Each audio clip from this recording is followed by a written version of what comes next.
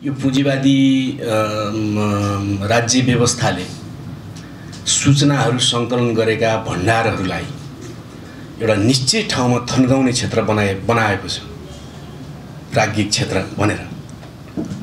सूचनाका व्यापक आयामहरू उनीहरूसँग हुने र उनीहरूलाई चाहिँ एउटा निश्चित ठाउँहरूमा लगेर थन्काइदिने। त्यसकारण यो हाम्रो यो के डिग्निटी इनिसिएटिभ भन्ने जो छ, यो चाहिँ त्यस्तो त्यो विषयमा पनि छलफल गर्ने संस्था बनोस् भन्ने मेरो पहिलो कुरा हुन्छ कि अहिले जे चिजलाई पुँजीवादले प्राज्ञिक क्षेत्र भन्छ र प्राज्ञिकहरूको जे चिज चाहिँ दायित्व भनेर भन्छ, वास्तवमै त्यति मात्रै हो कि होइन, यो विषयमा छलफल यो संस्थाले पनि गरोस् भन्ने म चाहन्छु। यसबारे म विस्तृत धारणा अरू कुनै सन्दर्भमा व्यक्त गर्नेछु। मेरो मतलब के हो भने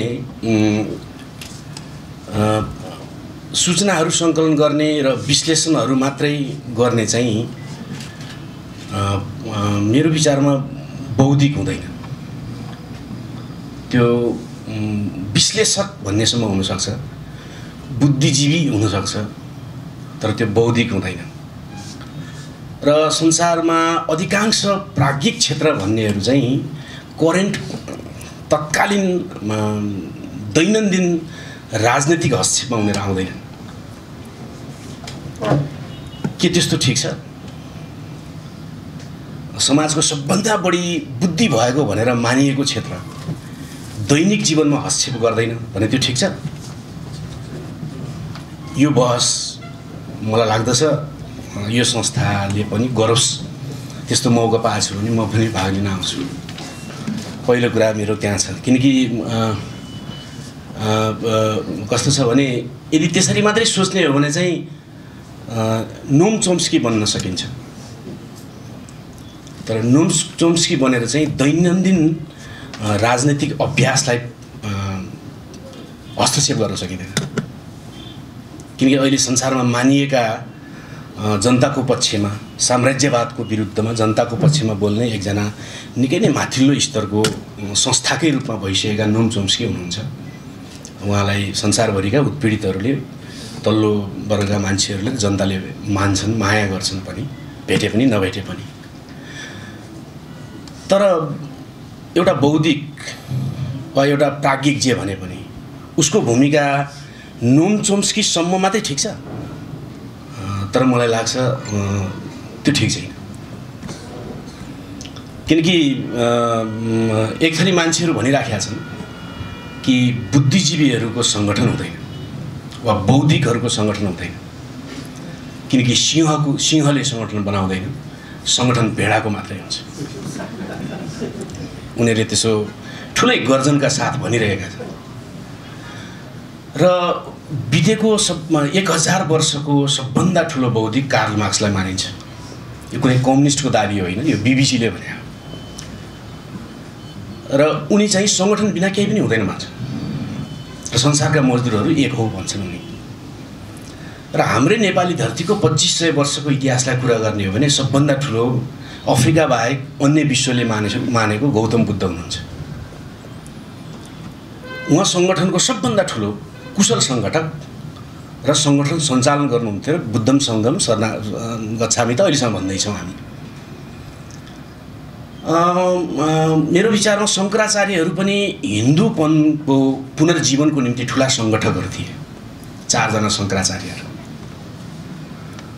महावीर आफै सङ्गठककर्ता हुनुहुन्थ्यो। र संसारको त्यस्तो कुनै महान भनिएको इतिहासको बौद्धिक छैन जसले सङ्गठित जीवन नबिताओस् र जसले प्रत्यक्ष दैनन्दिन राजनीतिमा हस्तक्षेप नगरोस्। वास्तविक बौद्धिक, वास्तविक प्राज्ञिक त्यही नै हो जसले आफूसँग जम्मा भएका भव्यतम सूचनाहरूलाई दैनिक जनताको जीवनको उन्नयनका निम्ति हस्तक्षेपमा लगाउँछ। नोम चोम्स्की बन्नु ठिक छ, तर त्यतिले मात्रै पुग्दैन। मेरो कुरा त्यति मात्रै। अब त्यसकारणले यो संस्थाका साथीहरू यो विषयमा छलफल गर्नुपर्छ भन्ने मलाई लाग्दछ। यसको मतलब के हो भने नेपालमा एउटा फेसन जस्तो हुँदै गयो। त्यो के भने डिग्री लिने राम्रो कुरा हो, नलिनु भन्दा लिनु राम्रो कुरा हो, विदेश गएर पनि पढ्ने राम्रो कुरा हो, यहाँ मात्रै पढ्नुभन्दा अझ अन्त पनि गएर पढ्नु, किनकि दक्षिण एसिया भने यस्तो ठाउँ हो कि 3वटा समुद्र कटेर अन्त जानै हुँदैन भन्ने संस्कृति भएको ठाउँ यो। 3टा समुद्र कटेर बाहिर जानु हुँदैन भन्ने ठाउँमा चाहिँ अब बाहिर गएर पढ्नु सबै ठिकै कुरा हो। तर यस्तो पुस्ता हुर्किँदैछ, म देख्दैछु कि जो प्रत्यक्ष दैनन्दिन जीवनको जसले हस्तक्षेप गरिराखेको छ त्यो चिजसँग चाहिँ बिल्कुल टाढा छ। पुस्तकहरू पढिराखेको छ, बढीमा त्यो रत्न पार्कमा मोइनबत्ती बाल्दा आउँछ, टाउको फुटाउने जुलुसमा पनि आउँदैन। मोइनबत्ती बाल्नेसम्म अहिले मण्डलामा सरेको छ त्यो रोग, मण्डलामा बत्ती बाल्नसम्म, मोइनबत्ती बाल्नसम्म त त्यो आउँछ। तर दैनन्दिन वर्गहरूको बिचको झडप, दैनन्दिन स्वार्थहरूको बिचको झडप र कुरूप राजनीतिले वास्तविक जीवनलाई जो ध्वस्त पारेको छ त्यसको विरुद्ध दैनन्दिन हिस्सा लिन त्यो आउँदैन। मलाई लाग्छ त्यस्तो प्राज्ञिक आन्दोलन भयो भने, त्यस्तो बौद्धिक जमात भयो भने दलित त के गैर दलित पनि अगाडि बढ्दैन हैन। त्यसकारणले यो विषयमा सोच्नु जरुरी छ, यो विषयमा छलफल होस्। अब दलितहरूको विषयमा यो प्राज्ञिक छलफलको महत्त्वको बारेमा कुरा गर्दाखेरि पहिलो कुरा म विश्व दृष्टिकोणबाट कुरा सुरु गर्न चाहन्छु। संसार अहिले यस्तो हुन थालेको छ कि ठुला ठुला युनिभर्सिटीहरूले थुप्रै सिद्धान्तहरू एउटै डालोमा हालेर पढाइरहेका छन्। उत्तर आधुनिकतावाद पढाइराखेको छ, संरचनावाद पढाइराखेको छ, भौतिकवाद पनि पढाइदिरहेको छ, द्वैतवाद पढाइदिरहेको छ हैन। सबै एउटै डालोमा हालेर पढाइराखेका छन्। र हामीसँग पैदा भएका बौद्धिकहरू आफूले पढेको विषयमा 45 मिनट राम्रैसँग पढाउन सक्ने भएर जन्मिएका छन्। तर मेरो विचारमा हरेक मानिस केद्वारा निर्देशित हुन्छ त भन्यो भने ऊ भित्रको सत्वको रूपमा रहेको, इसेन्सको रूपमा रहेको विश्व दृष्टिकोणबाट निर्देशित हुन्छ। तपाईसँग कुन विश्व दृष्टिकोण छ? तपाईँ मान्छेलाई कसरी हेर्नुहुन्छ? तपाईँ समाजलाई कसरी हेर्नुहुन्छ? समाज विकासलाई तपाईँ कसरी हेर्नुहुन्छ? र क्रान्तिलाई तपाईँ कसरी हेर्नुहुन्छ? क्रान्ति, झडप, सङ्घर्ष भन्यो भने टाउको दुख्ने प्राज्ञिकहरू छन्। त्यसले केही पनि गर्दैन। के गर्छ? त्यसले पढाउँछ र जागिर खान्छ, त्यसले केही गर्दैन। त्यसकारणले विश्व दृष्टिकोणको प्रश्न दलित आन्दोलनको सन्दर्भमा, दलित प्राज्ञिक बहसको सन्दर्भमा सबभन्दा महत्त्वपूर्ण छ। किनकि विश्व दृष्टिकोणको प्रश्नबाट नै दलितहरूको ऐतिहासिक उत्पीडनको सुरुवात हुन्छ। यो कहाँबाट जन्मियो? बाहुन मुखबाट जन्मेर सुरु भयो, शूद्र पैतालाबाट जन्मेर सुरु भयो। भनेपछि यो विश्व दृष्टिकोणबाट सुरु हुन्छ, यसको उत्पीडनको यात्रा सुरु हुन्छ। यदि तपाईँ विश्व दृष्टिकोणमा चाहिँ गडबड गर्नुहुन्छ र तपाईँ तत्कालीन सूचनाहरूको आधारमा केही किताबहरूको विश्लेषण गरेर समस्या हल गर्न चाहनुहुन्छ भने हल हुँदैन। नेपालमा दलित आन्दोलनको विश्व दृष्टिकोणको कोणबाट जति अगाडि बढेको छ, भारतमा त्यसको आधा पनि छैन। भारतमा त विश्व दृष्टिकोणको प्रश्न हलै भएको छैन, विषय प्रवेशै भएको छैन। कुन विश्व दृष्टिकोणको आधारमा दलित आन्दोलन चलाउने, त्यो प्रश्न हल नै भएको छैन। अम्बेडकर बारे जति बहस भयो, अम्बेडकरले जात व्यवस्थाको अध्ययनसम्म धेरै शानदार, धेरै महानतम काम गर्नुभयो। त्यसले सत्तामा, दलित जीवनमा, समाजमा पारेको प्रभावहरूको बारेमा पनि शानदार अध्ययन गर्नुभयो। तर जब त्यो आन्दोलनलाई सफलतातिर लानको निम्ति जब राजनैतिक प्रश्न सुरु भयो, जब सैद्धान्तिक प्रश्न सुरु भयो, जब दार्शनिक प्रश्न सुरु भयो, म बुद्धवादमा गएर फस्नु र महात्मा गान्धी र जवाहरलाल नेहरू जो सामन्त र ब्रिटिस साम्राज्यवादका दलालहरू थिए, ती दलालहरू सहितलाई मनपर्ने व्यवस्थाभित्र दलित प्रश्न हल खोज्नु जुन सम्भव थियो, त्यो के को समस्या? अम्बेडकरको विश्व दृष्टिकोणको समस्या।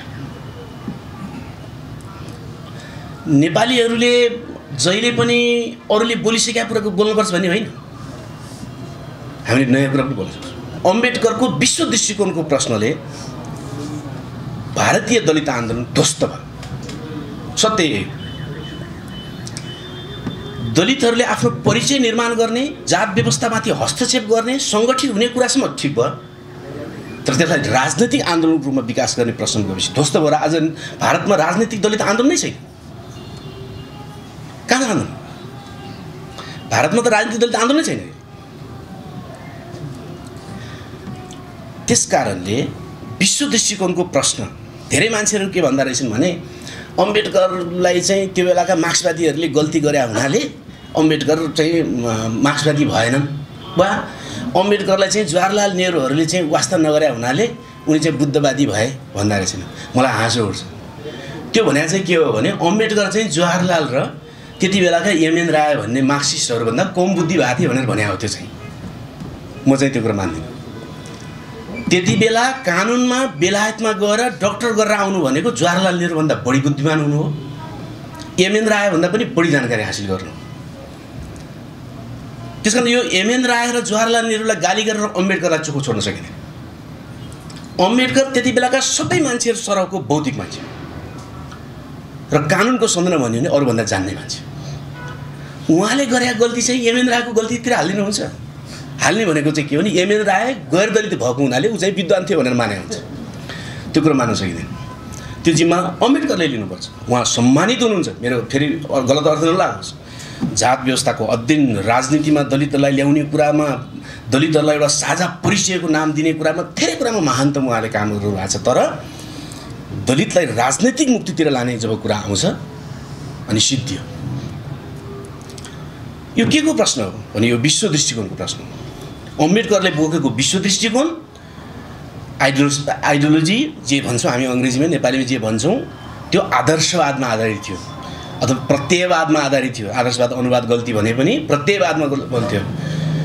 उहाँले भौतिकवादी दृष्टिकोण बोक्न सक्नु भएन। सिधा कुरा। किनकि भौतिकवादी विश्व दृष्टिकोण बोकेको मान्छे त्यस्तो हुँदैन थियो। उहाँको विश्व दृष्टिकोणमा समस्या भएको हुनाले आन्दोलन अगाडि जान सकेन। त्यसकारणले विश्व दृष्टिकोणको प्रश्नमा प्राज्ञिक बहस दलित आन्दोलनको सन्दर्भमा गाँसेर हुनु जरुरी छ। पहिलो कुरा। दोस्रो कुरा मैले यो भन्न चाहन्छु, किनकि तपाईँ विश्व दृष्टिकोणबाट अलग गर्नुहुन्छ, मान्छे फरक देखिन्छ। फरकै देखिन्छ मान्छे। तपाईँ विश्व दृष्टिकोणबाट अलग गर्नुहुन्छ, तपाईँ सूर्य उदाएको तपाईँलाई अर्कै लाग्छ। नत्र सूर्य उदाउनु बित्तिकै नमस्कार किन गर्छ त मान्छे? कोही गर्दैन, कोही गर्छ। किनकि त्यो त विश्व दृष्टिकोण फरक भएको छ। सूर्यलाई हेर्ने दृष्टिकोण फरक छ। जसको कारणले त्यस्तो हुन्छ। त्यसकारणले प्राज्ञिक बहससँग दोस्रो कुरा त्यसलाई जोड्नु जरुरी छ। प्राथमिकतामा इतिहास र समाजशास्त्रलाई राख्नुपर्छ भन्ने म ठान्छु। छलफलमा सबभन्दा ठुलो बैमानी कहाँ भएको छ भन्यो भने एउटा विश्व दृष्टिकोणमा भएको छ, त्यसपछि इतिहास र समाजशास्त्रमा भएको छ। तेस्रो कुरा, इतिहास भन्नाले दक्षिण एसिया र समग्र मानव जातिको इतिहास र यसको विकास क्रमसँग गाँसेर तथ्यहरू राख्नुपर्ने हुन्छ। अब यतिसम्म भ्रम दिएका छन्। यसमा अघि पनि हाम्रो एकजना मित्र भन्दै हुन्थ्यो अघि भेटघाटमा चाहिँ मेरो त वशिष्ठ गोत्र हो, मेरो चाहिँ यस्तै के वशिष्ठ गोत्र हो, त्यसपछि वर्म शाखा हो मेरो चाहिँ शाखा। तर एकजना बाहुनले भने कि यो वर्म शाखा भने त तल्लो जात भनेर दिएको भनेर भनिदियो भने हुँदै होइन। त्यो त मैले उहाँलाई छोटो सर्कलमा भने वर्म शाखा भने ब्रह्मपुत्र शाखासँग सम्बन्धित छ। यो त खसहरू दुईतिर फैलिएका थिए, एउटा ब्रह्मपुत्र नदीतिर, एउटा मानसरोवरतिर। मानसरोवरतिर फैलिएकाहरूले आफ्नो शाखा मानसरोवर भने, ब्रह्मपुत्रतिर फैलिएकाहरूले आफ्नो शाखा ब्रह्म शाखा भने। अब किताब हातमा नदिएको 3000 वर्ष भयो, त्यसपछि आएर भनिदियो कि वर्म शाखा भने तल्लो जात भएर भनिदिए। अब त्यसको प्रतिरोध कसले गर्ने? कसले गर्नेवाला छैन। भनिसकेपछि इतिहास र समाजशास्त्रमाथिको हस्तक्षेप तेस्रो विषय यहाँ हुनुपर्छ। प्राज्ञिक बहसको हस्तक्षेप हर प्रश्नको वैज्ञानिक ढङ्गले उत्तर दिन सक्ने। हर्क गुरुङले भन्नुहुन्थ्यो, उहाँसँग छलफल गर्दै जाँदा अलि युवा अवस्थामा अलि बढी झनै कुरा गरिन्थ्यो, अहिले भन्दा झन् बढी। अनि उहाँले भन्नुभयो, तिमी भन्नुहुन्थ्यो उहाँले, अब तिमी तर्क त धेरै गर्दा रहेछौ, तर तिमी जुन ठाउँबाट आएका छौ त्यहाँ तर्कको काम छैन। तथ्य र तथ्याङ्क राख्यौ भने चाहिँ तिमी टिक्यौ। तर्कको आधारमा त तपाईँ अर्कोले समर्थन गरिदिनु पर्ने हुन्छ, समर्थन गर्ने मान्छे छैन त्यो। उहाँले त्यसो भन्नुहुन्थ्यो। किन तथ्य र तर्क राख्यो भने, तथ्य र तथ्याङ्क राख्यो भने चन्द्रमाबाट हेरे पनि त्यो त्यही नै हुन्छ। बाहुनले हेरे पनि दलितले हेरे पनि। तर तर्क त अर्काले समर्थन गरिदिएर मात्रै ठिक हुन्छ। समर्थन गर्न तपाईँ पछाडि कोही मान्छे छैन, कसले गरिदिन्छ भने जस्तो यो प्राज्ञिक बहसको कुरा सुरु गरे हामीले तर्कतिर बढी मलाई लाग्छ। तर्क त जति पनि गर्न सकिन्छ, केही गाह्रो छैन। तर मुख्य कुरा तथ्याङ्क र तथ्यहरू सहित इतिहास र समाजशास्त्रमाथि हस्तक्षेप यो अहिलेको तेस्रो आवश्यकता हो, यसको कार्यक्षेत्र होला भन्ने मलाई लाग्छ। चौथो कुरा, यो दक्षिण एसियामा हरेक मूल्य, मान्यता, सौन्दर्य दृष्टि र परिभाषाहरू हिन्दू वर्ण व्यवस्थामा आधारित भएर बनेका छन्। अघि कसैले बोल्दाखेरि म यहाँ सुन्दै थिएँ कि दलितहरू शिक्षामा पछाडि परे भने मैले सुन्दै थिएँ। यो पनि हामीलाई पुरानो परिभाषाले गाँजेको कुरा हो। दलितहरू शिक्षित थिए, अशिक्षित थिए भने के, कसले प्रमाणित गर्ने हो? शिक्षा भनेको के? अब त्यहाँबाट बहस सुरु हुन्छ। शिक्षा भनेको समाजमा चल्ने वर्गहरूको बिचको द्वन्द्व, मानिसहरूको बिचको आपसी सम्बन्ध, प्रकृतिसँगको सङ्घर्ष, सामाजिक कार्य इत्यादिबाट प्राप्त हुने ज्ञानहरू, त्यही हो शिक्षा। त्यही त हो शिक्षा त। अब इन्स्टिट्युसनलाइज के भन्छ नि, यो संस्थागत गरिएको वा प्राज्ञिक भनिएको वा क्याम्पस र युनिभर्सिटी राखेर पढाइएकोलाई औपचारिक शिक्षा भन्न सकिएला। तर संसारका सबै मान्छे शिक्षित हुन्, कसले भनेको? संसारका अशिक्षित मान्छे हुने बित्तिकै अशिक्षित भन्ने नै हुँदैन। कसरी हुन्छ? हुँदैन। किनकि सांस्कृतिक कर्म नगरिकन मान्छे हुँदैन, सांस्कृतिक कर्म नगर्ने मान्छे नै हुँदैन। अनि कसरी अशिक्षित हुन्छ? हो, खास शासकले बनाइदियो खास पाठ्य पुस्तक, त्यो उसले पढ्न नपाउन सक्छ, त्यो अर्कै कुरा हो। त्यो अर्कै कुरा। हाम्रो ओम गुरुङजीले साहित्य सबै पढ्नु भएको छ नेपालको, भ्याउँदै होइन कसरी? 2-4वटा मनपर्ने पढ्नु भ्याउनु भएको छ। उहाँले भन्दा बढी मलाई इन्ट्रेस्ट भएको क्षेत्र भने मैले पढाएँ होला। उहाँलाई अशिक्षित भनिदिने, साहित्यको अशिक्षित ओम गुरुङ भनिदिने, यो त के कुरा हो? यो त कुनै अर्थको कुरा नै होइन। त हिन्दू समाजमा दलितहरू सबभन्दा बढी शिक्षितहरू थिए। उनीहरू अघि एकजनाले भन्नुभयो शिल्पी मात्रै भन्नु, शिल्पी मात्रै होइन, दलितभित्रको विशेषत कर्मीहरू जसलाई पछि कामी भनियो, उनीहरू प्राविधिक र वैज्ञानिक नै हुन्। शिल्पी मात्रै होइन, प्राविधिक र वैज्ञानिकहरू। त्यसपछि यो दमाहा बजाउने, दमाईको काम गर्ने, यो लुगा सिउने, जुत्ता सिउने लगायतका कामहरू, अनि त्यहाँ आउँछ शिल्पकारिता होइन, अरू कुरा त्यहाँ आउँछ। कोही वैज्ञानिक स्तरमा, कोही प्राविधिक स्तरमा हो, कोही शिल्पकार हो, कोही कलाकार। अब तिनीहरू शिक्षित छैन भनेपछि त अब यो त परिभाषै बदल्नु पर्यो नि।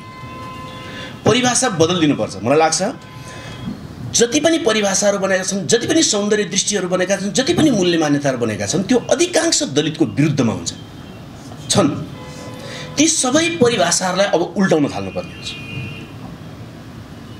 अनि मात्रै हुन्छ।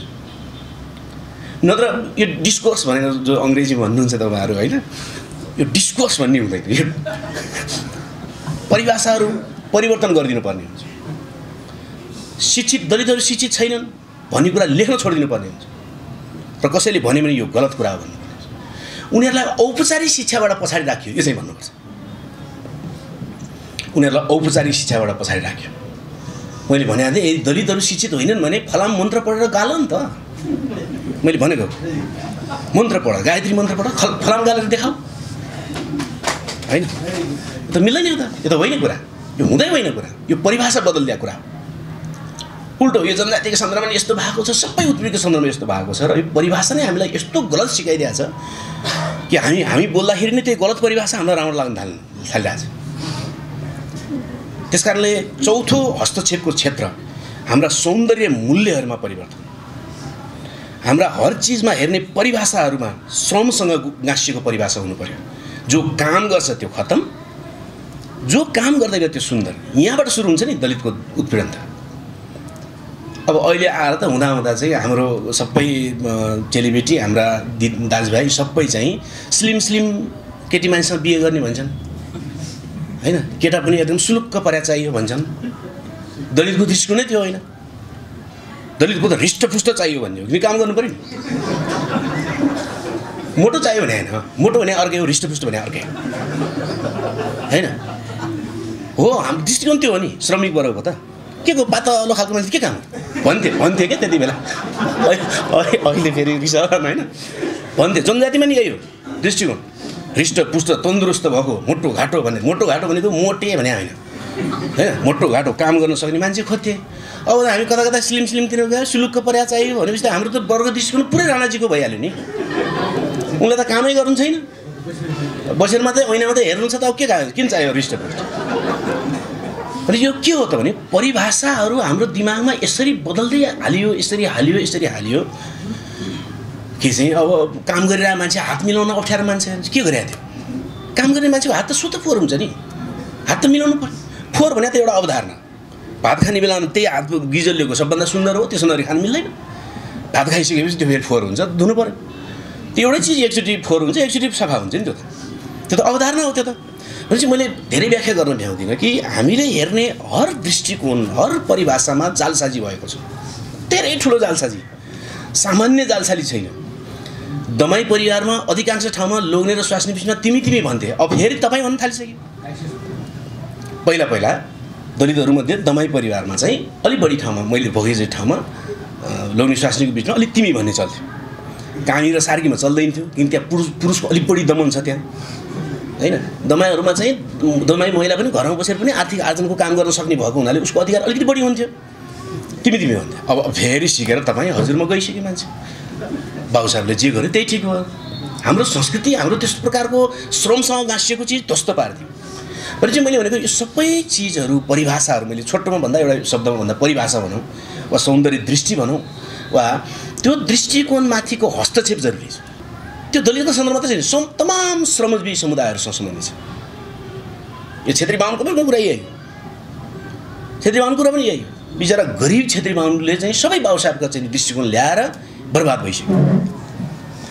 त्यस कारणले चौथो विषय यो हुनुपर्छ भन्ने मलाई लाग्छ। अब पाँचौँ विषय चाहिँ अहिले अब नेपाली समाज हामी जहाँ आइपुगेका छौँ त्यसबाट हामीलाई समस्या कहाँ परेको छ त भन्दाखेरि चाहिँ